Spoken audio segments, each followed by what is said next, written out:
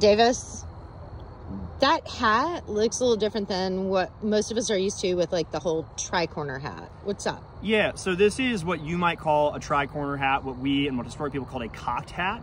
The reason it's called that is because they are cocked up like so on 3 sides. So you can see this is a hat with 3 corners, like what you're thinking. The difference is I've dropped down the back brim so that it acts kind of like a gigantic baseball cap to keep my my eyes and my face clear of the sun. So if I want to be fashionable, I pop up that back brim. If I want to be comfortable, I let the brim down. Okay, great. Thanks.